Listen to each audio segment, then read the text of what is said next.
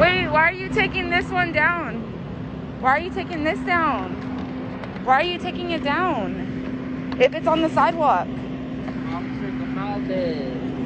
Okay, come on, you can have some more respect. You can have some respect. No, okay, but why did, if it's on the sidewalk? 1253. It's on the sidewalk. What's your badge number? 1253. Can I have the signs at least? Can I have the signs at least? Why not? If it's on the sidewalk, why does it need to be taken down?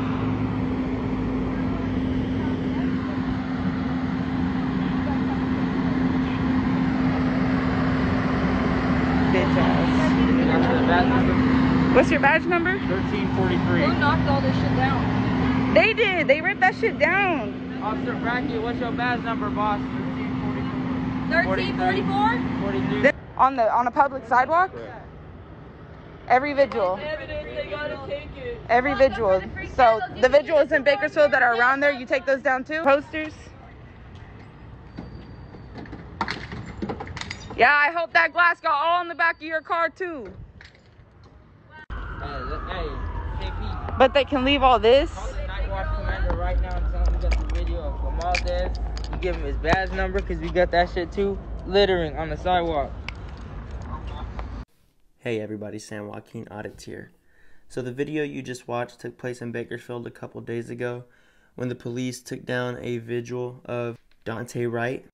For those who don't know who Duante Wright is, he was fatally shot by a police officer in Brooklyn Center, Minnesota, about 10 miles away from where Derek Chauvin was found guilty yesterday for murdering George Floyd. Police pulled over Mr. Wright on Sunday afternoon for a traffic violation related to expired registration tags.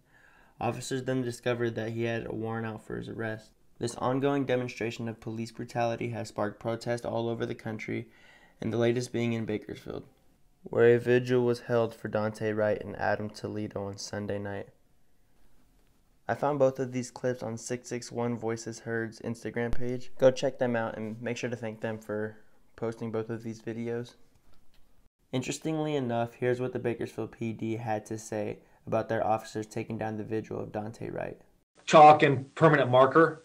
That stuff was written on the police facility or on the sidewalk to the front of the police department with some anti-police sentiment. Obviously things that we don't want to have be out there because there's children and a variety of different people that visit the facility throughout the day. It's appropriate to lay the context of what actually occurred prior to officers actually physically removing those items. We had asked several of the protesters if they wanted to take those things with them. And the group that you saw were, to my knowledge, the very last people who were present at the protest. And officers asked them, it wasn't captured on their video, but it was officers asked if they wanted to take it, and ultimately people started walking away. So we believe that it was abandoned at that point in time. When we went over there and asked for the stuff, he was very rude and said no.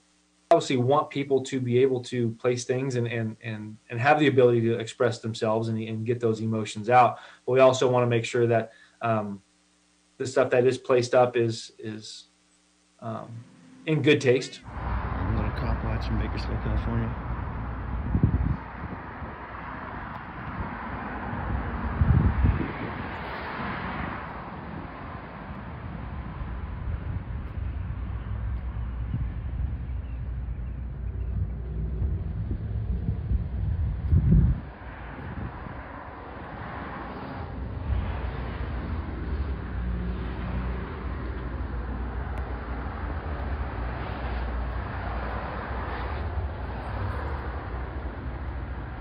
Did you have a question?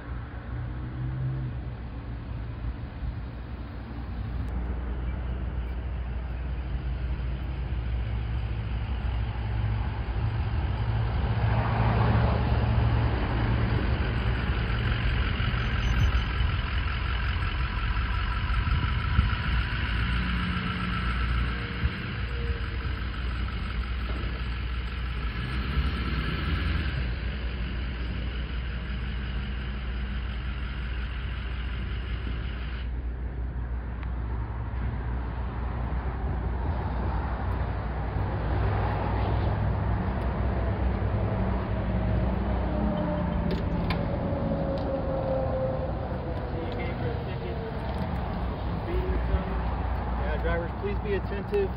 Don't use your cell phones. Drive carefully, watch your speed. Have a great day. Makes sense. Your badge number if you don't mind? Mind if I get your badge number real quick? Hey. Name and badge number?